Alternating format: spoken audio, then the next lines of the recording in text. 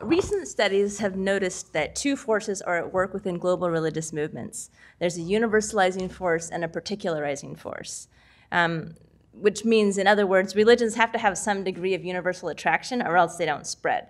But at the same time, the experience or meaning of the religion can't be too universal or they become banal. For example, be nice is a creed that nearly everyone could agree with, but no one will go any trouble to make or maintain a religion of be-niceism. So my view on the relationship between global Mormonism and the forces of colonialism is shaped by my work on native Chinese religion and global Christian history. And in histories of global Christianity in the 1970s and 1980s, theories of cultural imperialism and colonization of consciousness came to the forefront. More recently, a new wave of mission historiography has emerged that corrects hagiographic depictions of missionary work and also challenges the imperialist interpretations as limited in the extent that they oversimplify complex cultural exchanges and ignore the agency of native Chinese Christians, reducing a complex set of interactions to a dichotomy between actor and acted upon. So to be clear, we have to acknowledge the often significant imbalances of political and economic power and the often hegemonic cultural aims that have frequently characterized the interaction between Christian missionaries and Native peoples, including Mormon missionaries and Native peoples. At the same time, we can't ignore other dynamics at play, particularly Native converts demonstrated agency to embrace, redefine, reproduce, and to translate the gospel into their own social and spiritual realities for the fulfillment of their own goals. So let's ask some other questions. As we think about this relationship between global religion, not just Mormonism, but other religions that have a kind of global presence, we think about this tension between universal culture, homogeneity, and fragmentation or heterogeneity. And it makes us think about what Mormonism has to contribute to this discussion. I mean, people who study global religion acknowledge that these two processes are, both coexist. But what else can we understand about how they're actually working and interacting? So anthropologists talk about the generative tension between homogeneity and heterogeneity, and how, but there's not that much that people say besides, we see both of these processes at work. So I'm trying to explore how these two processes interact, and we can use Mormonism as an example. And to put that question in another way, the question is, how do successful global religious movements spread out while still holding together, while remaining fast in one place and not losing their distinctiveness or their ability to be relatable to people in a certain place?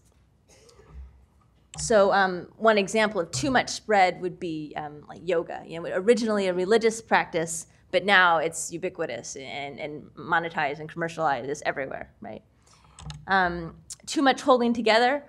For example, Chinese territorial cults. The local god of a village in this place. No one here worships that god. So let's look about Mormonism. Look at Mormonism. My father-in-law, then serving as president of the Seattle stake, once said to me, "The church may or may not be true, but it is organized." And institution building is in Mormonism's DNA. A local Mormon congregation is indefinitely under construction, and local Mormon congregants are indefinitely under conscription, as many of you who are LDS know.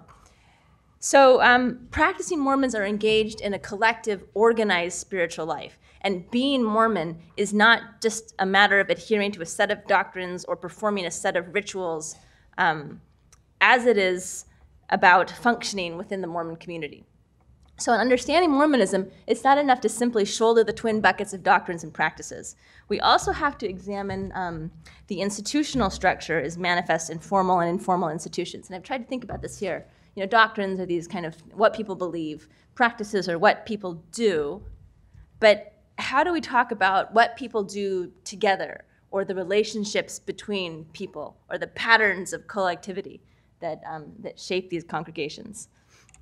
So I'd like to I'd like to, for the sake of this discussion, I'd like to talk about institutions, by which I mean organizational structures, patterns, modes, tools, shared preferences, traditions, personalities, this question of what are the people doing amongst themselves and how do they believe and act as a collective.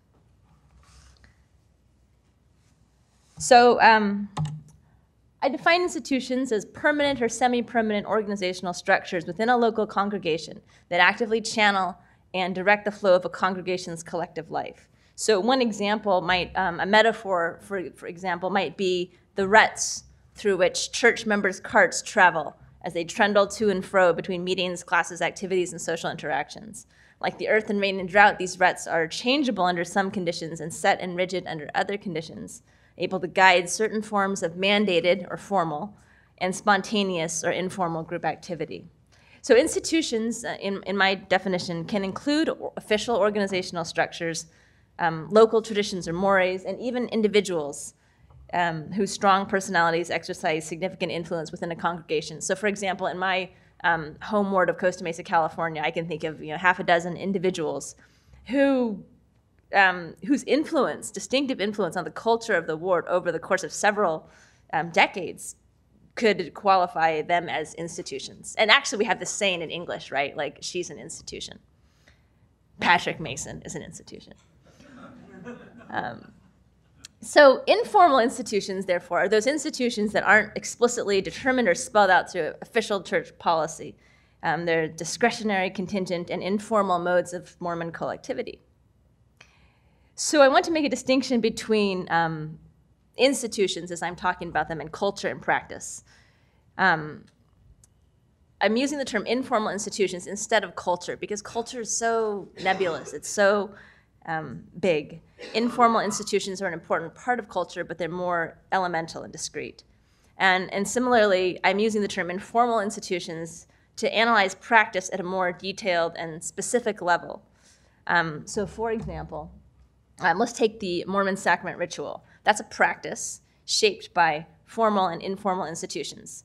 The formal institutions within the sacrament rite include the text, the liturgy of the prayer. They must be certified by the bishop or the branch president.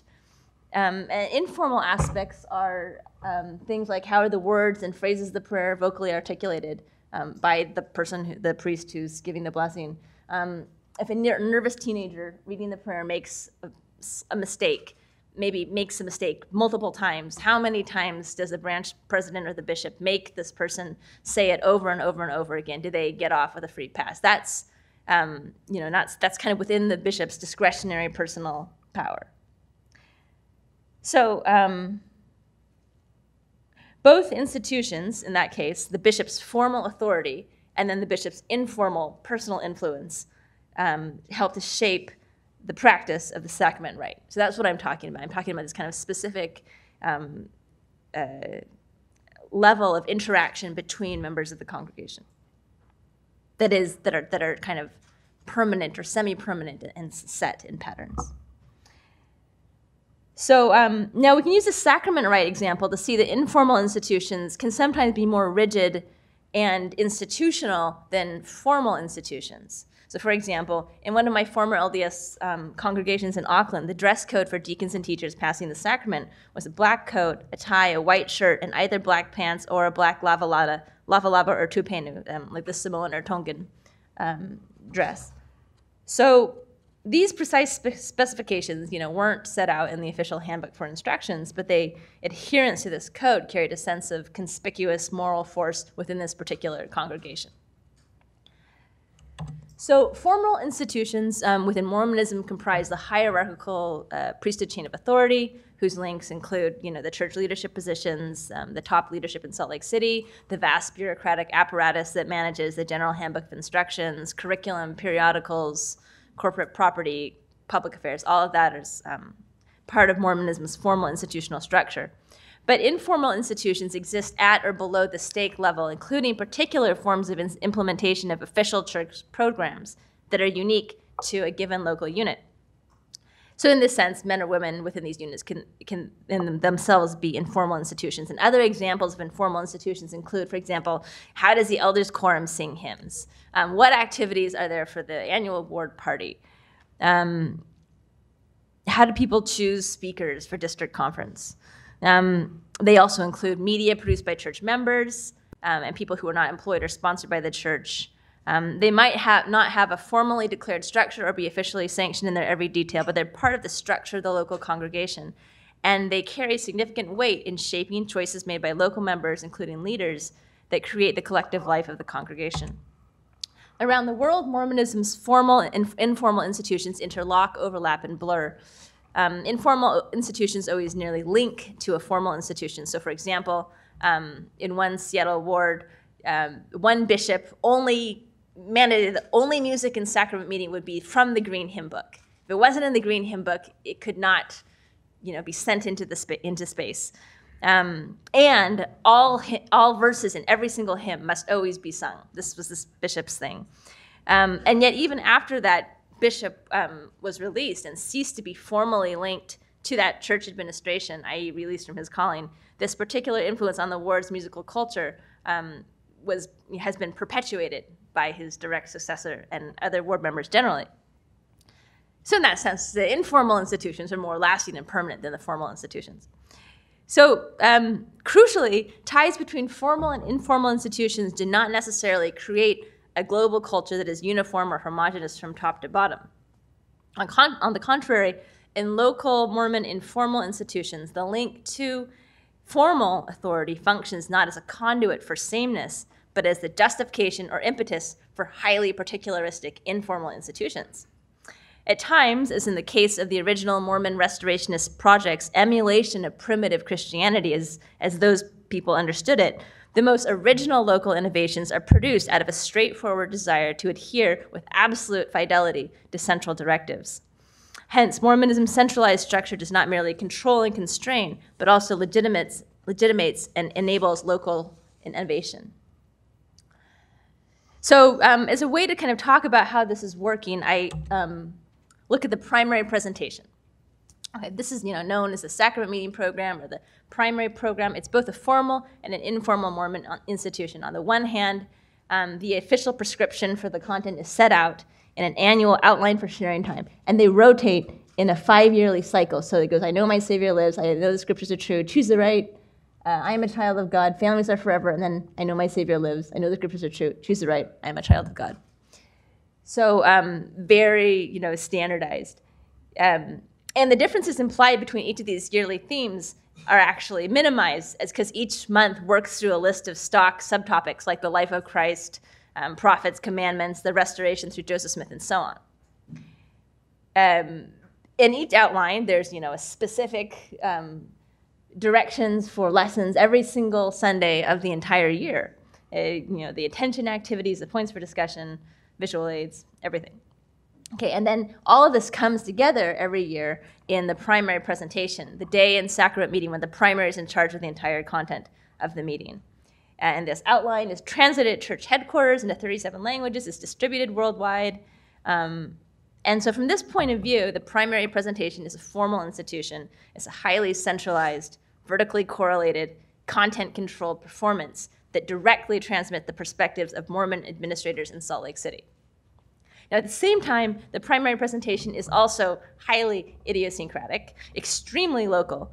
It involves singing, public speaking, young children, and individual primary leaders who feel personally responsible for the success of the presentation in a doctrinal, pastoral, and performative sense.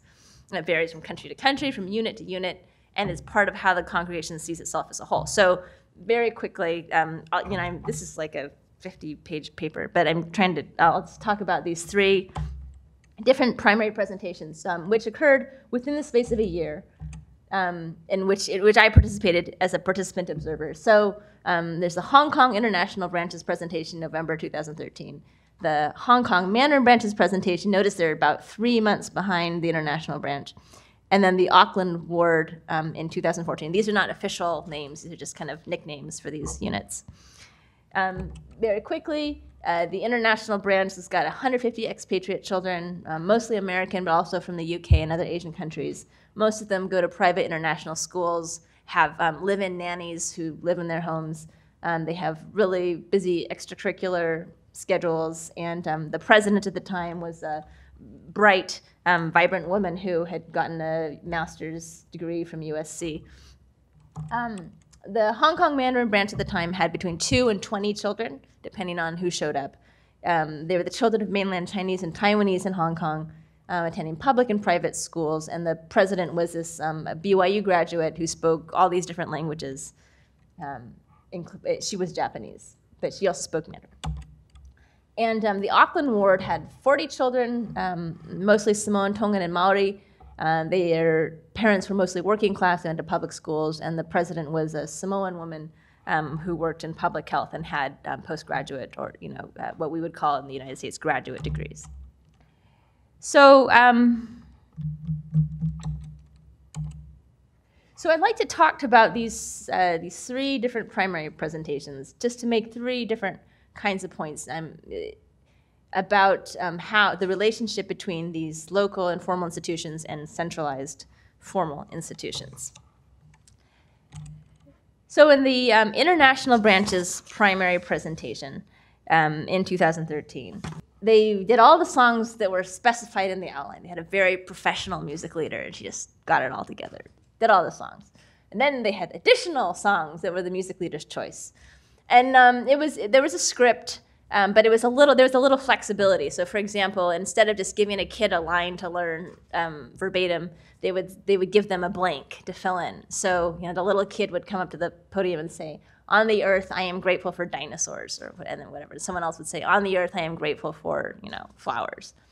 There were some very good speeches in this primary presentation. One of the speakers was a 11-year-old girl who was the Hong Kong City speech champion, and she stood up at the podium and said, "Good morning, brothers and sisters," and she just, unnerving self-assurance, just gave this amazing speech. But what was really interesting about this presentation, in addition to all of these kind of official boxes they ticked, was the size of the primary in this branch. It was huge, 150 people. And because of that, it really dominated the culture of the branch. And everyone in the branch had about 1 degree of separation at the most from primary. They were either, if they weren't in primary, they taught primary, or they had a primary child or something like that. So because of that, the primary presentation was a production in which everyone had a lot of skin in that game. And it was a culturally significant project for everyone in the ward, showing the influence of primary in that ward as kind of the real center of gravity for that community. A Mandarin primary presentation, we did 2 songs from the outline.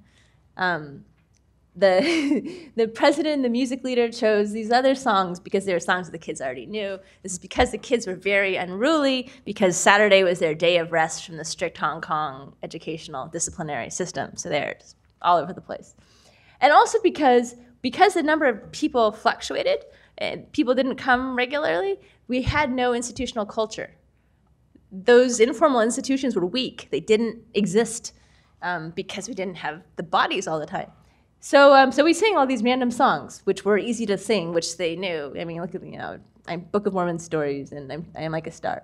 One thing that I want to point out is that we sang 1 song in English, and the Mandarin parents always love the primary presentation when a song is sung in English. Also, a feature of this presentation was that we brought in, how sometimes, let's say Donald Trump will bring in, extra people to cheer for him at rallies. So we brought in extra kids to this presentation to bolster the numbers and give face to the presentation. Face is very important in Chinese culture. And so we brought in all these kind of kids who usually attended the international branch, but they could speak Chinese, and so we sucked them all in and conscripted them. There's all this pinch hitting. The district president was playing the piano. I was sitting on the stand, keeping the children in place. And because of that, we had to ask a mother of one of the kids to hold the song lyrics. And she didn't know the songs that well, so she mixed up the lyrics.